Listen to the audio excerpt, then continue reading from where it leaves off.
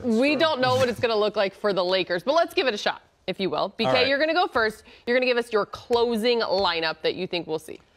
Maybe be the best. Jeez. The one that Andy's going to give, I think, is also one that I agree. But I'm actually starting to think that there could be a little bit of a mix and match here thing going, with obviously the big three. You have Westbrook at the point, and you have, LeBron and AD. I think Trevor Ariza is penciled in there right now because of his defensive ability in the front court. They don't have a lot of that. And so if AD's playing center, you're going to need Ariza there as well. The big question is at the 2 spot.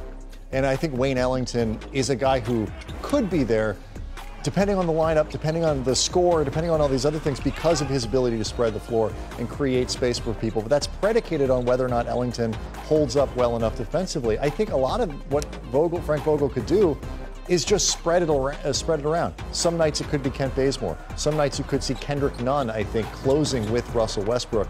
I think you could even see Carmelo Anthony on the floor, depending on the right matchups. I think there could very well be a lot of mixing and matching.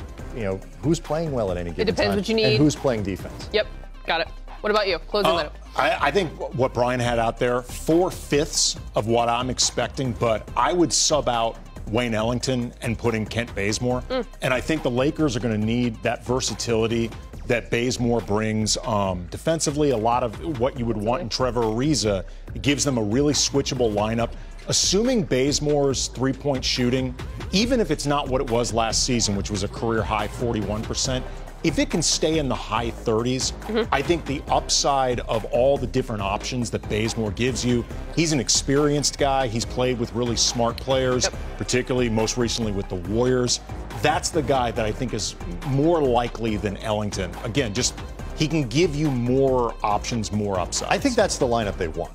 I think that if that turned out to be the 5 at the end of games, that would be ideally what, if I had to guess, Rob Pelinka and Frank Vogel are thinking today would be the best configuration they have. Yeah, competitiveness too. Baze has taken on a lot of challenges against LeBron over the years, which has been fun to watch. Let's dive in a little bit more to the big three when you think about them. LeBron, Anthony Davis, and Russell Westbrook. Russ said it himself. There's going to be ups and downs. What are you anticipating, maybe how long it's going to take for them to gel? What do you think that's going to look like? I mean, I think they're going to have to figure out different ways for everybody to contribute when they don't have the ball. And Russ has said before that he's done that over the course of his career. But if you look at his usage numbers, the data might say otherwise. I mean, Russ has the ball in his hands a lot. LeBron has the ball in his hands a lot. Anthony Davis will have the ball in his hands a lot. All three of them deserve to have the ball in their hands.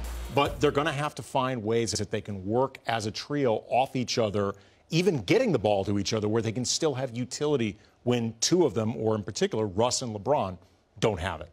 It's going to be some tinkering. It's going to be really interesting to watch. Yeah, and I think this is where a lot of the free agent moves that they've made are going to be really important. Which guys pan out? Which lineup combinations work to unlock and let them do the things that they do really well? Emphasize the stuff that Russ can bring to this team without highlighting the stuff that he's more limited in. Again, the spacing, the outside shooting, and things like that. But one of the things I think does work, whenever you add a third player to this, there's always the concern about egos and are there enough basketball? I don't worry about any of that. I don't think that's not the problem. It is a 100% basketball issue.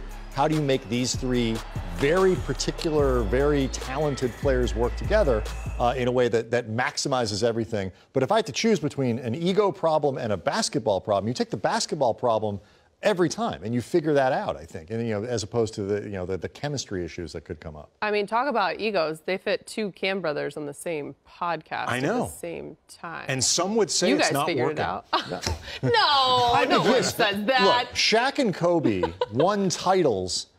They didn't get along. It's fine. Which one's Shaq? Which one's Kobe? I don't know. Shaq. You think Andy's Shaq? Yeah.